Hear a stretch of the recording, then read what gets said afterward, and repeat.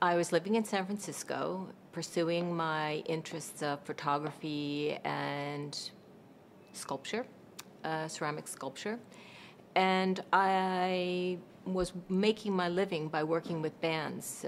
I did stage work for bands. I did album covers for bands. I worked at a performance art space setting up for different musical groups. And at the same time, I was seeing many, many, many movies.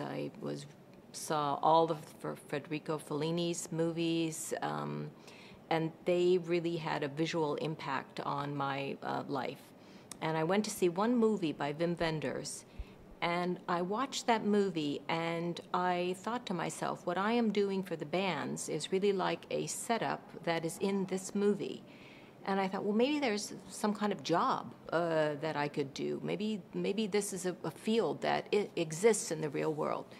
So I started doing a research project, and I asked everybody I knew. Nobody knew anything about production design or art direction or set decoration or anything.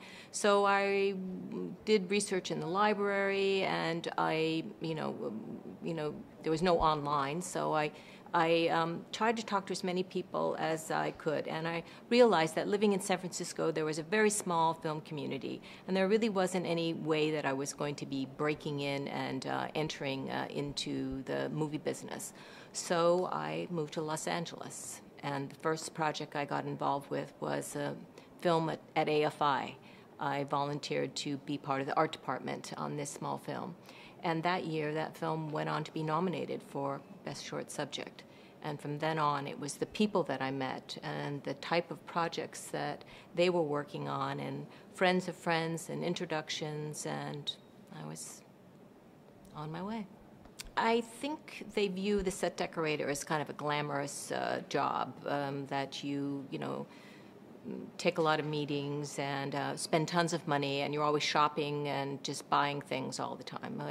Where there's a lot of different aspects of the decorating job. You have to work with budget. You have to work with a lot of personalities. You have to work with a large team of people that are actually making the movie, from the director to the cinematographer, the producers, and the actors, because all these people really influence the environments that you are creating for the film. And in essence, we are creating an environment for the action. When I first started making movies, we would just figure out the sets and from a drawing, and we would just build the sets and dress the sets.